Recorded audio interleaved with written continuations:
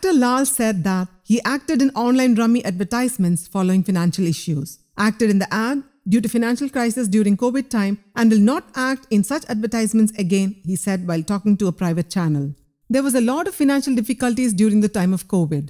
The advertisement came at that time. I thought a lot, acted after thinking that it was done with the permission of the government. I didn't think it would create such a big issue or lead to suicides. We'll no longer act in such ads. I'm sad in acting rummy ads, said Lal. Lal responded after KB Ganesh Kumar MLA said at the assembly that government intervention is required to discourage film stars from acting in online rummy advertisements. KB Ganesh Kumar had raised the issue in the assembly on Tuesday. He had asked the government to make film stars withdraw from acting in online rummy ads. Ganesh Kumar also said that it's a shame that our actors are participating in such anti-social advertisements.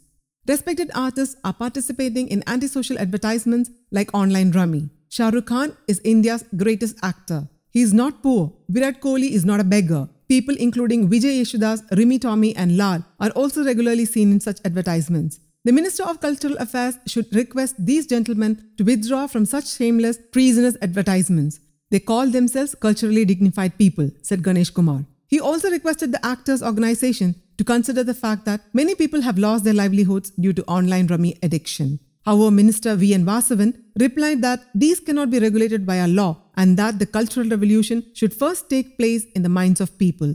All of us can request them to withdraw from such advertisements, he added. News Desk, Kaumudy Global.